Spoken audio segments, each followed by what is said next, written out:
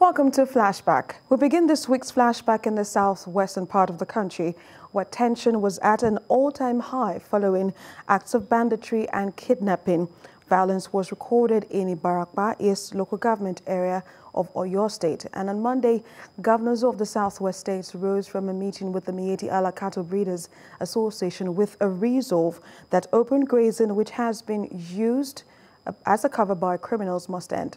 The police also increased engagement with stakeholders to avoid possible escalation of the situation. This meeting became necessary following expiration of Governor Rotimi Akeredolu's directive to register herdsmen to vacate forest reserves in Ondo State. The issue generated reactions from the presidency and different groups. So the tone for the meeting was set to tackle rising cases of kidnapping and other criminal activities in the southwest states. In attendance were 4 governors from the southwest and 2 from the northwest. Leaders of the Miyetti Allah Cattle Breeders Association of Nigeria were also represented. They all agreed that criminal activities under any guise should not be condoned. We have a duty to our people. We have a duty not only to our people, everybody living here in the state. We have a duty to everybody. We are governors. We are elected. Criminal is a criminal, regardless of where it comes from. I think that's what is important. I think what we are looking at is criminals that are masquerading as S-men. Here to play politics. We're here to a very serious challenge that we are faced with. It is our own problem. Communicated properly, some of the tension that has been witnessed in the last 1 week will have been needless. Media is partner in progress. The world is not waiting for our country. If we continue to cause agitation in our land, misrepresentation of facts, that those people that do not wish the country well wanted to stir a crisis. God's willing, that will not happen. At the end of the meeting, the chairman of the Nigeria Governors Forum, Governor of Ekiti State, Kayode Fayemi, read the communique of the meeting to the gathering. It was resolved that night and other age grazing should be prohibited. It is a national challenge that is not peculiar to any ethnic group or region, but one that must be addressed by the cooperation and collaboration of all. That the order of the Ondo State Governor was misconstrued and misrepresented by the media, and that he only ordered those occupying the forest reserve in Ondo State illegally to quit, not Fulani herdsmen to vacate the state.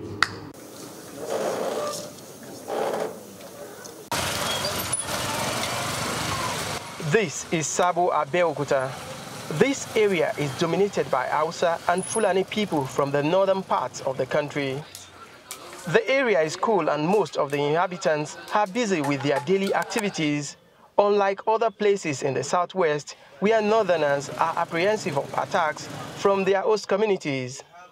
Ibrahim Azan is the Seriki Awaland.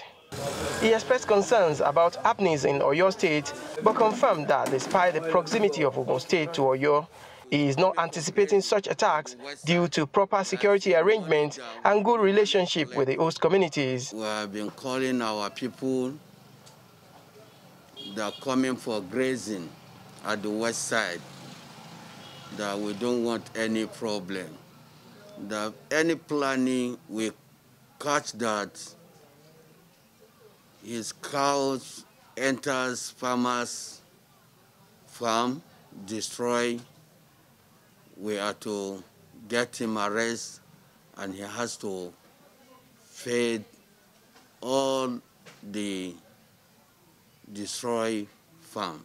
On kidnapping and other forms of insecurity attributed to the Hausa Fulani community in the southwest, the Seriki said the illicit business is carried out by a network of people from all tribes, including people from the southwest. He denied that the Seriki that fled from Igogo in Oyo State is presently taking cover under his watch in Odeda, Ogun State. We have been hearing that they say the Serki Fulani of Oyo State, who was in Ogun State. We said no. They are joined people that join together with including. Well, on Tuesday, President Muhammadu Buhari finally bowed to several months of widespread demand for the reorganization of the country's security architecture. Later on that day, the president approved the appointment of new military officers to superintend the nation's armed forces. The former service chiefs were appointed on 13th of July 2015. The newly appointed security chiefs included Major General Leo Irabo, who replaced General Abayomi Olonisake as the Chief of Defense Staff. General Ibrahim Atahiru took over from Lieutenant General Tukur Buratai as the new Chief of Army Staff. Rear Admiral Awal Gambo, who took over from Vice Admiral Iboki Bass as the Chief of Naval Staff, and Air Vice Marshal Amao replaced Air Marshal Sadiq Abubakar as the new Chief of the Air Staff. That was the first time the service chiefs were replaced since the president's administration took over. The president also appreciated the outgone chiefs for what he described as overwhelming achievements in maintaining peace in the country. However, wished them well in their future endeavors. Also on Tuesday, our correspondent Sifani Sien looked at the profile of the newly appointed service chiefs and what Nigerians are to expect in the coming days. The former military chiefs were appointed on July the 13th, 2015. After completing an initial 2 years, the president extended their tenure on December the 18th, 2017 for another 2 years, meant to have elapsed in 2019. The reason, according to a statement by the Minister of Defense at the time, Mansur Dan Ali, was because of the ongoing military operations across the country. All the service chiefs except Lieutenant General Buratai joined the service in 1979 and have spent at least 40 years in service. Their continued stay in office attracted a lot of criticisms due to the worsening security challenges in the country. The appointment of the new military chiefs is coming at a time when the services are overstretched due to engagement in multiple theaters and security operations in all the 6 geopolitical zones. The secrecy of Kabir Adamu is a security risk management and intelligence expert. He says the new chiefs have to face the security challenges head-on and implement strategies. Security challenges affecting Nigeria. Terrorism is at the forefront of this. Then very recently, banditry came up. And then the other several ones like the secession threat in the southeast, and then, of course, other criminal activities that the military has been involved in. So that would be number one, really. He believes the issue bedeviling jointness across the services has to be adequately addressed. The perceived lack of cooperation within the military units, especially the Army and the Air Force. There is a lot of information out there suggesting that there is this lack of cooperation between them. And then the issue of welfare, especially for the frontline soldiers. And then thirdly, the confidentiality of military and other security operations. The new chiefs are to be promoted and decorated with their new ranks at a ceremony by the president any moment from now. Their elevation will pave the way for the retirement of their seniors and even their classmates. Well, on Wednesday, President Muhammadu Buhari met with the service chiefs to brainstorm on ways to tackling the rising spate of insecurity in the country. And during that meeting, the president asked the new service chiefs to be patriotic and serve the country well. In his words, quote, "We're in a state of emergency. Be patriotic, serve the country well, as your loyalty is to the country," end quote. The president, while congratulating them, assured of his full support. President Buhari added that, quote, "You know the stage we were in 2015, you know the stage we are now, and the undertakings we made. We promised to secure the country, revive the economy, and fight corruption. None has been easy, but we have certainly made progress," end quote. He also charged the service chiefs to be concerned about the morale of their officers and men, saying they should be made to feel physically and professionally secure. And after the closed-door meeting, the Chief of Defense Staff, Major General Leo Irabor, disclosed to State House correspondents that they have pledged to work for the safety and security of lives and properties across the country. He also assured that they would ensure that a value is added to the lives of citizens.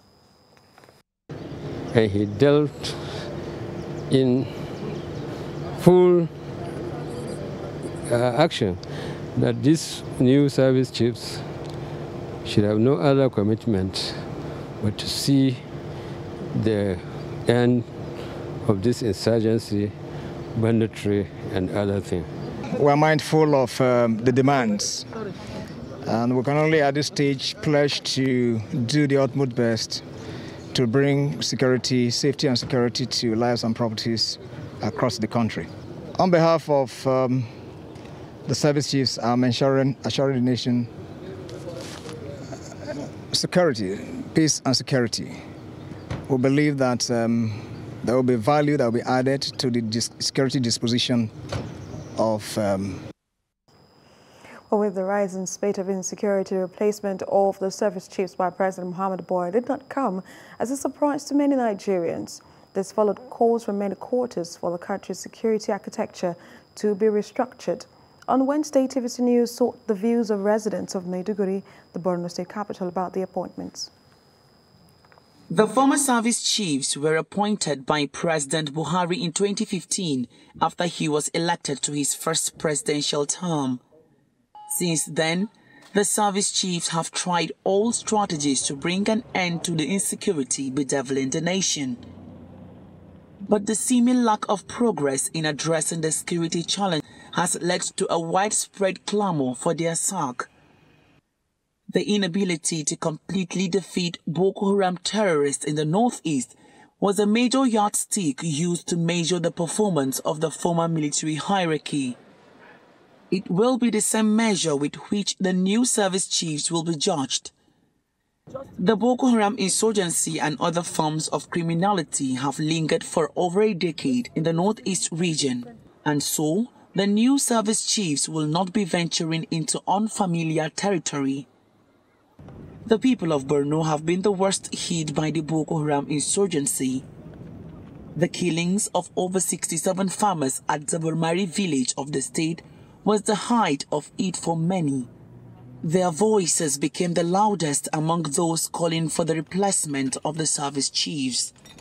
Borno residents expect the new service chiefs to prioritize the fight against insurgency so as to enable IDPs go back to their places of abode. The service chiefs had been there for long, and they have quite okay done their lot because they did well in some of the activities, but in some we have cause to raise a lot of concerns. I am sure we are going to have a new dawn. To me, governance is about continuity, and we expect them to cash in on the already existing success recorded by the outgoing service chief. Very soon you will see that in the war front you will be also there having your cameras, snapping everything and gathering the news and giving it to the people. I know with Irabor these kind of things will be done. Therefore the era of hiding and what have you has gone. For others who are resigned, changing the service chiefs does not guarantee better security for the country. My small fear is that I don't know what kind of support they are really going to get from these people that appointed them to the position. Sometimes you can be appointed, given a role to play, but in fact you will find it difficult to make your way. We want them to start to hit the ground running and see an immediate impact on that. And we want them to be as honest as possible to the president, to give him the clear situation of what is happening. All eyes are now in the new service chiefs as the country grapples with nationwide insecurity, banditry and kidnapping. Well, on Thursday, we told you that a fight broke out between members of oil-producing communities at the venue of the public hearing on the PIB organized by the House of Representatives. Well, the proceedings were summarily put on hold on the second and last day of the event. It's the second day of this public hearing organized by lawmakers to collect inputs from key actors in the oil and gas industry towards a generally acceptable petroleum industry bill. Presentations came in one after the other, with the committee chairman firmly in charge. It's already in our program. We're going to our respective communities where all the people also make additional presentations there. Oil companies, ministers, relevant government agencies, and the physically challenged took turns bearing their minds on ways to strengthen the bill. But where taxes are deducted from hydrocarbon revenue, it's the same thing as encroaching on the Federation account. So we expect that the bill should not be to the disadvantage of monthly revenue to the Federation account. We have come to present one that you don't change a winning team. Our partnership with Petroleum Equalization Fund have helped this nation tremendously. The schools, the hospitals, and other infrastructure that have been built in Niger Delta do not provide for people with disabilities. Therefore, the BOT must contain people with disabilities from the communities. Honorable Chairman. Having exhausted other contributors, the committee turned to representatives of host communities for presentations. But discordant tunes among the Niger Delta members degenerated into a free-for-all.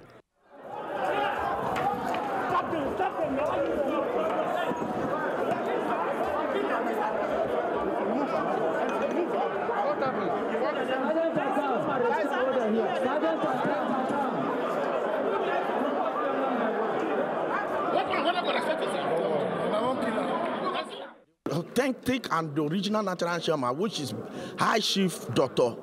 Benjamin Stai Tamarenabi, JP, is the authentic chairman we have. Just like in the Senate, you see that everything was coordinated. And that is what I was asking the honorable members on the table. That why is it that House of Rep cannot coordinate themselves? This forced the committee to compel the host communities to simply adopt their memoranda and leave the stage. But this did not go down well with some of the groups. Host communities and civil society organizations from the Niger Delta region were not allowed to speak, and we consider this an abnormality, and we simply state that this is not a public hearing.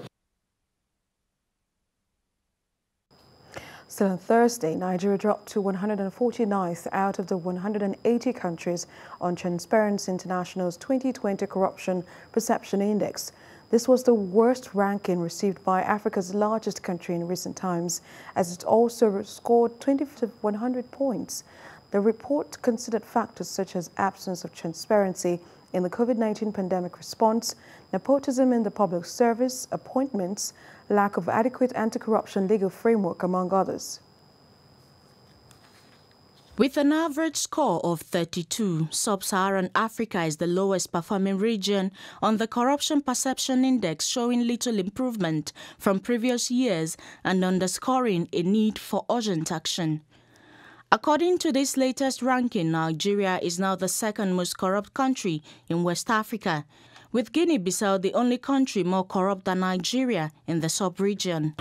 In Africa, only 12 countries are perceived to be more corrupt than Nigeria: Zimbabwe, Chad, Eritrea, Burundi, Congo, Libya, Equatorial Guinea, Sudan, while Somalia and South Sudan are ranked the most corrupt nation on earth.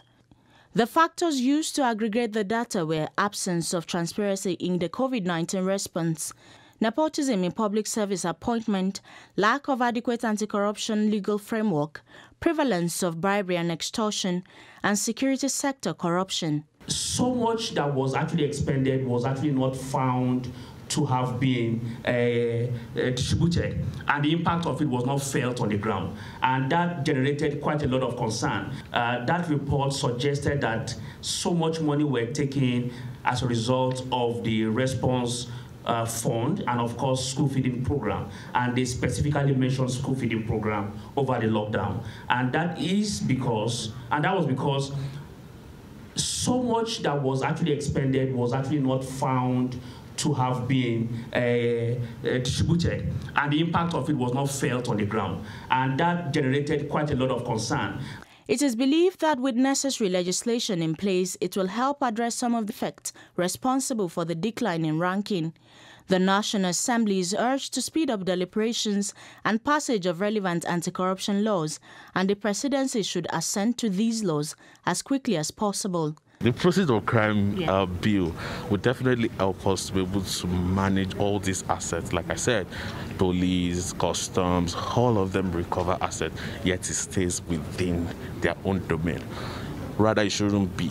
Audit bill, the Proceeds of Crime bill, all those are anti-corruption agencies. The whistleblower policy, it's a policy, right? It's not yet a law. What are we doing as the executive to ensure that? To reduce corruption and better respond to future crises, Transparency International recommends that government must strengthen oversight institutions, ensure open and transparent contracting, promote civic space, and publish relevant data and guarantee access to information. And on Friday, the newly appointed military chiefs assumed office. From the Chief of Defense Staff, the Chief of Army Staff, Chief of Naval Staff, and the Chief of the Air Staff, the pledge was the same: to be loyal to the Constitution. The Nigerian Army on Thursday took the lead in the handing and taking over ceremonies. And on Friday, the other services followed suit. But I also consider myself lucky. At the Nigerian Air Force headquarters, the outgoing Chief of the Air Staff recounts his journey in the service and highlights the achievement under his leadership. In the Northeast alone, we have been able to generate over 37,000 flying hours, and we have also, having restructured the Air Force, brought in quite a number of personnel into the system.